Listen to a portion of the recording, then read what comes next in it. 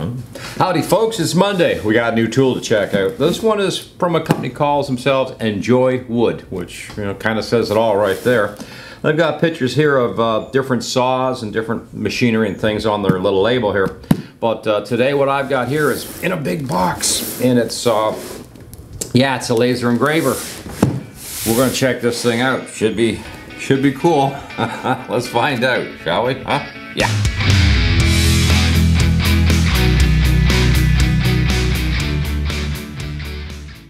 Let's get this party started, shall we? Let's get her open so we can have a look and see. Looks like it's a fairly big machine. I don't know what the exact dimensions are yet. We'll get into all that once we get her unboxed and look at these specs. I'll open the box up a little bit just so you can see what's in here. Oh wow. Okay. Yeah. Oh, they've got a plate. That's okay. We've got a better plate than that one. Yeah, that's cool, but looks like about a cutting mat. Yep. The foam. Let's see. Get the foam off. There's the there's the picture of the laser engraver, and I guess we should say cutter. Okay. I'm gonna get this all out of the box. We'll lay it out and take a look at all the parts, I guess, as to what comes with it. So here's the layout. We've got everything laid out here, and there's first off, the first thing you'll notice when you unpack this one is the laser is heavy. It's heavier than I think any laser I've had come in to date, but also the metal or aluminum framing here is heavier than anything I've had come in to date. So everything seems to have a little bit more weight to it than what I'm used to with lasers. So that's, I think that maybe that's a good thing. There's some basic parts to assemble. Again, we'll have to put our our belt in and get our belt set up, which again is one of those things that almost every laser that's come in here has had to have a belt set up on it, and that's, once you've done one, I think it's just a kind of a no-brainer thing. It's okay. This is the front, which will bolt onto this. We've got the two side panels back here, also a rear panel, and the legs are sort of like already built in. So that's kind of, again, a little different, And we've got our hardware. We have the usual micro SD card to an USB 2.0 style. Let's see, we also have some samples of wood so we can, start burning something right away for projects, just so we can have a look. Now, the gauge thing here is going to be a little strange. You've got 3 of these pieces here. These are technically your gauges you're going to set for your focal length. Also, your laser, by the way, is rated at 10 to 11 watts. So it's a good, strong 10-watt laser. So we'll get more into that a little bit. We also have our usual printer cable. The control package is up the front here. And it's on the left side instead of the right side, which is a little different. And again, we've got the emergency stop switch with the, I think I just released it. Maybe I have to cut this first and then release it. Okay. The other thing too about the laser, I'll just show you, it's got this really heavy protective glass in the front of it that's tinted to protect your eyes. And the rest of it is totally, surrounded here. There's no goggles with this laser, so they seem to think that this is pretty much going to keep you safe, and it, technically they're right. It should. The laser is going to be working behind here. You shouldn't be staring at it while it's doing its thing. So it's kind of like welding. You don't watch a welder. At least I hope you don't. The manual is very thick, and the very first paragraphs in here is pretty heavy with all the technical information and instructions, maintenance, and what have you. Also talking about the software that they include, as opposed to, or you can use, of course, Lightburn, which we will be using.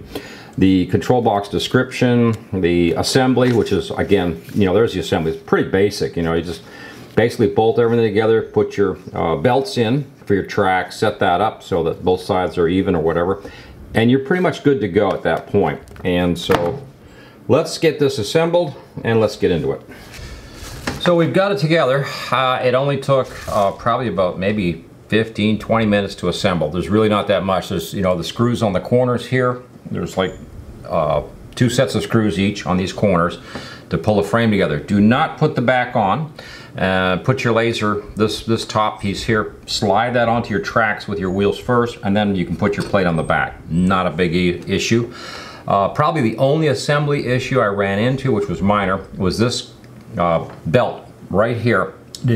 It would not line up properly with this, but that's okay, because once you get your belt set up on here, you don't want it real tight. You just sort of want it snug, you know, almost feels a little sloppy, but that's where you want it. But you want to release this coupling and slide this back and forth a bit, because what you're trying to do is get these gears to line up with these belts, and then snug and tighten this up so that it's lined up properly. And you'll know it's lined up properly because your belt will lay down nice and flat throughout this area here inside those bars.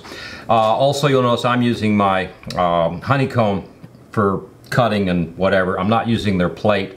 Their plate is fine. That's great that they include that, because a lot of these machines come in do not even have that cutting plate or any protection plate at all for, you know, underneath the machine. So that was a great item.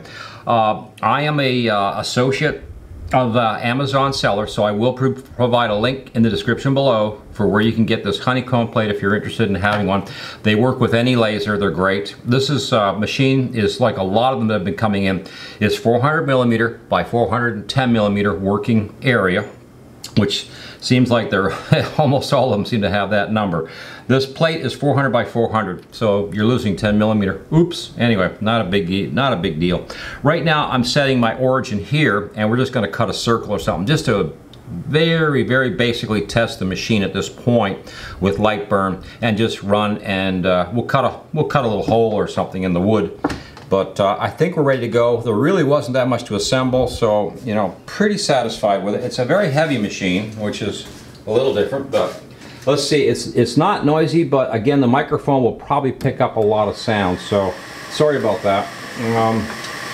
And let's see, I think we're ready to, we'll set our origin, and we will bring in, I'm just going to bring a little circle thing in here. We'll frame it. And that's a pretty big circle, but that's okay. Wow, that's a really big circle. I guess I got a little bit carried away. And we're just going to start as soon as we're finished. Okay, let's start. There we go. One pass, just one pass with a 10-watt laser, and that's about 1/8 thick basswood that I'm using here. And it looks like I made a heck of a circle there. Yeah, I made a big one. But there she goes. Whew, just about right off the edge of my other circle. Yeah, maybe I should have made a smaller circle. But, yep, there she is, and she's cutting, and she's finished. Now should be, yep, there we go. And I'm sure that's, yeah, there's your lumber right there. I mean, there's just, wow, look at that circle. So, yeah, definitely doing the trick on that. Alrighty. We come back, let's engrave something. Frame it again.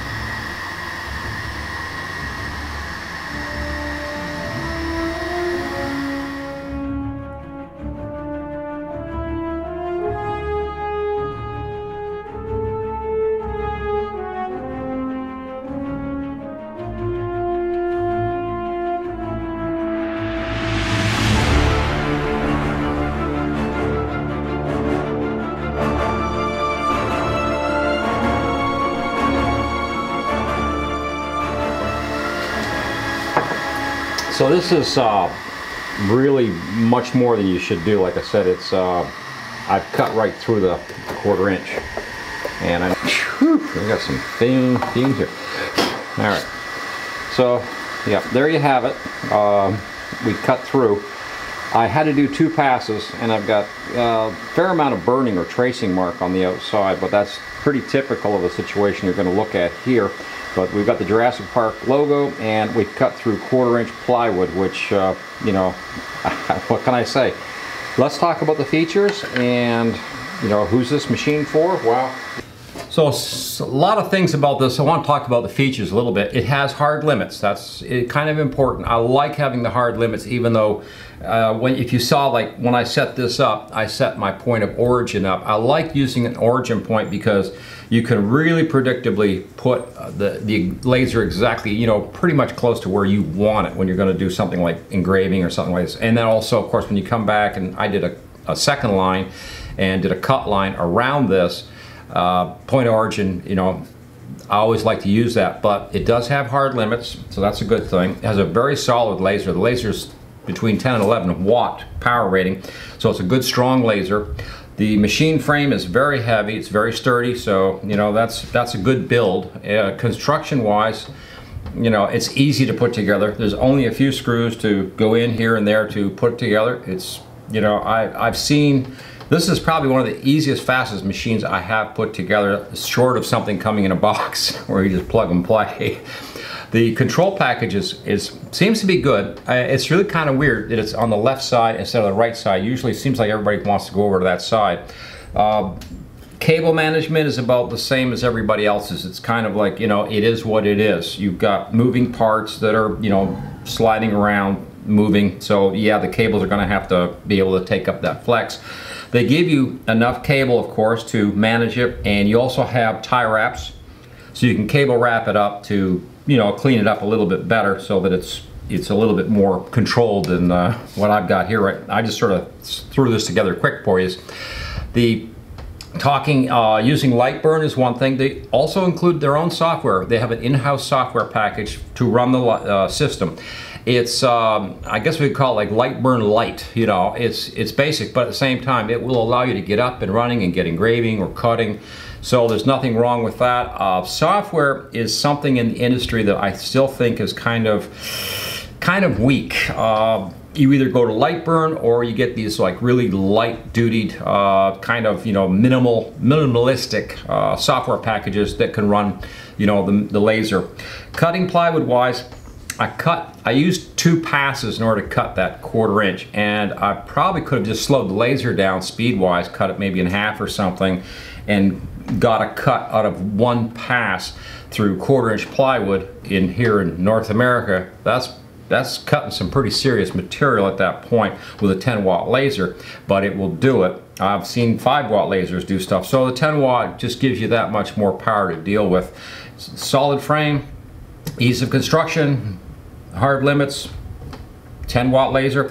We'll be providing hopefully a pretty good discount code in the link below, supplied by EnjoyWood. I want to thank them for sending this over to us, and we've been waiting to try to get this on here so we can show it to you and test it ourselves to see, you know, how it works. And overall picture right now is I'm pretty happy with it. It's really a decent machine. I have, you know, no complaints at all about it. It all went together nice, and it's doing everything it's supposed to do. And the 10 watt laser is, just like I said, it's a good, powerful 10 watt laser. So yeah, awesome. Wow, good laser. That's from EnjoyWood. They have some other tools besides the laser, but the laser was sent over. It's been here for weeks. I've been just wanting to show it to y'all, or try it out, you know, see how it works, and it was everything solid. So yeah, great, you know. Links will be provided for everything in the show today below, so that'll be hopefully we'll get you a good discount code on that one if you're interested in a laser. It's a heck of an interesting hobby, and engraving and cutting the lumber and even cutting plywood and stuff, which, you know, they don't say you should or whatever, but I cut stuff all the time. I also found it blows rust off of metal. That's kind of interesting. There might be some more to that down the road. And meantime, big draw coming up Thursday. Yes, like always, love those draws. And right now, thanks for watching and viewing, and please like, share, subscribe, and ring the notice bell for the contest. And I'm out of here. Oh, wow, over and out.